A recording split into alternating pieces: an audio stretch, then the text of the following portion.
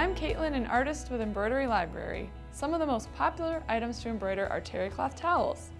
I'll share my tips with you, from stabilizer to hooping to topping, and what to do if that towel is just too troublesome to hoop. Choose designs that have nice solid fills like this. Avoid light stitching designs because those light stitches will sink right down and get lost in the terrycloth. I always wash and dry the towel before embroidering to pre-shrink it. Then I use a template to plan where I'll stitch the design. A template is a printout of the design. I'm positioning the design so that the bottom is 4 inches above the hem, centered between the sides. Mark the center point and the axis lines so you can hoop it straight. At first glance, terrycloth seems so hardy and strong, but the weave is actually pretty loose, so use cutaway stabilizer on the back. That's going to give the towel the best support. Spray a piece of cutaway stabilizer with temporary adhesive, then smooth the towel on top. When embroidering on terrycloth, or any fabric with a loft or long pile, use topping to keep the stitches from sinking into the texture. I'm using a water-soluble stabilizer as a topping. I'm going to hoop all 3 layers, cutaway stabilizer, towel, and topping together.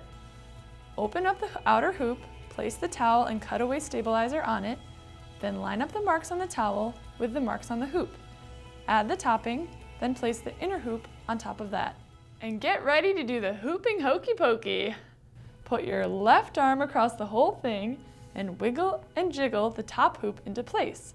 When everything is as snug as a bug and lined up straight, tighten the screws on the outside of the hoop.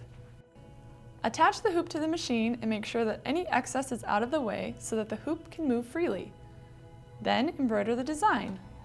I use a size 11 needle. The topping keeps the stitching from sinking into the fabric.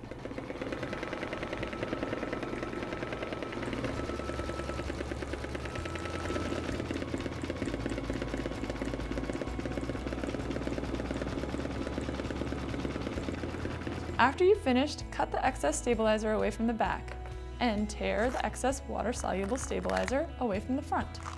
Use a damp sponge to dab the remaining bits of stabilizer away. And doesn't that look gorgeous? Now, you saw me doing the hooping hokey pokey a minute ago. The hoop is really important to make sure you get good quality results and the stitches land evenly on the towel. So what do you do if the towel is too thick and you can't hoop it? Desperate times call for desperate measures. Spray a piece of cutaway stabilizer with temporary adhesive, then hoop it. Lay the towel on top with water-soluble stabilizer as topping. Use pins to affix the 3 together, but be sure those pins are going to stay well away from the needle. Attach the hoop to the machine and check to make sure that the hoop is going to move freely. Then embroider the design.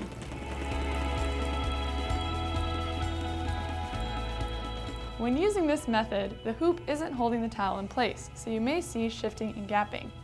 It may not be as good as the results you'll get with hooping the towel, but it'll likely be good enough.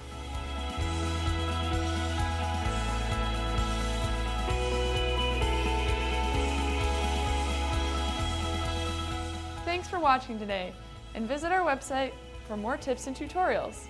The address is www.emblibrary.com.